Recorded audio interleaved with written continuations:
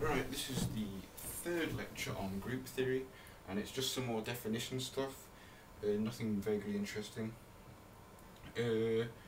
Right, this is just a method he uses for writing stuff down, permutations. Now in the lecture he did just 3, but I've got 4 here because some people were actually confused by it and asking questions in it. To keep track of the swaps, so you've got 4 different things and you swap around a couple of times. He does it the following way here. So he's written each of these lines represents a different object, so you can have as many as you like, but when you get too many it gets a bit ridiculous. So here this one's just saying we swap, this one stay the same, this has stayed the same, this has swapped positions here, as is this one. Similar for all these things, this one's gone down there, and we use these by joining them together. So say we do one swap, which is there, then we do another swap which is here, which looks a bit messy, and what we do is you just stick them together and follow the lines. So the top one, if we follow it, has gone to the bottom, the second one has stayed where it is, as has the third one, the fourth one goes to the top, but that's the only place left anyway.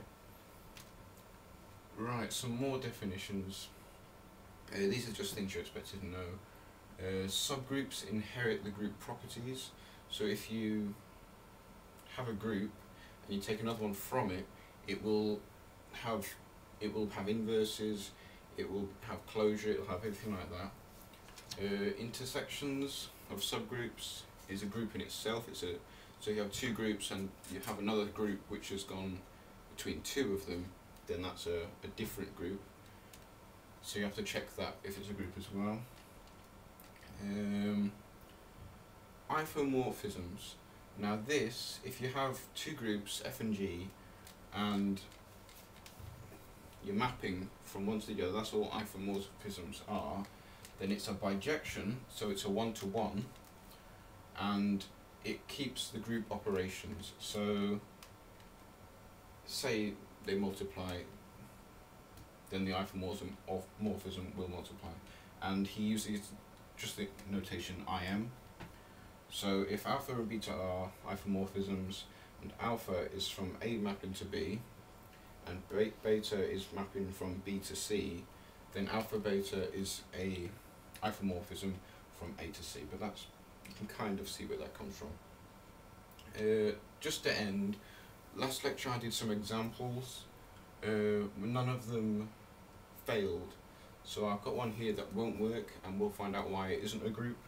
So find if the following is a group: the reals and subtract. Now first we have to check if it's got closure. So if we take 2 elements, 2 reals, both in there here, and you do one minus the other with the operation, so we've got A minus B, then that is also going to be a real. That's a bit obvious.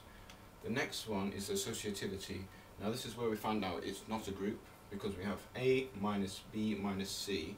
We put the brackets, but this is not equal to A minus B minus C because of the way the brackets have worked. And that's it.